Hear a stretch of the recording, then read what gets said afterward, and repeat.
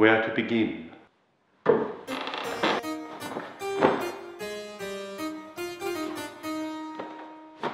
We were speaking of the Prince of Wales.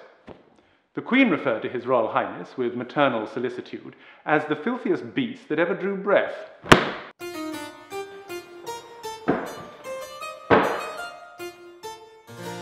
But the King said the Prince was not a beast so much as a puppy, an unwanted puppy, and that in Germany, where they do things properly, unwanted puppies are drowned at birth, and it was a great pity no similar custom prevailed in England.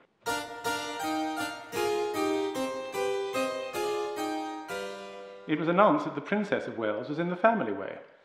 The Queen asked me if I really thought the Prince was capable of fatherhood. I said, "Ma'am?"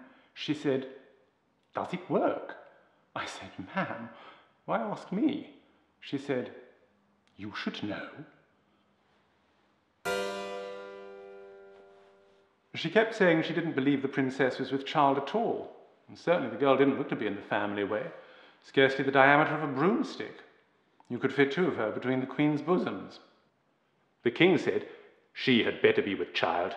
I would not put it past your son, madam, to smuggle in some footman's brat and pass it off as his own." And the upshot of this was that they decided the Prince and Princess must remain with them at Hampton Court for the rest of the Princess's term. The Queen said, "When she gives birth, I shall positively be there to see there is no juggling." But there was.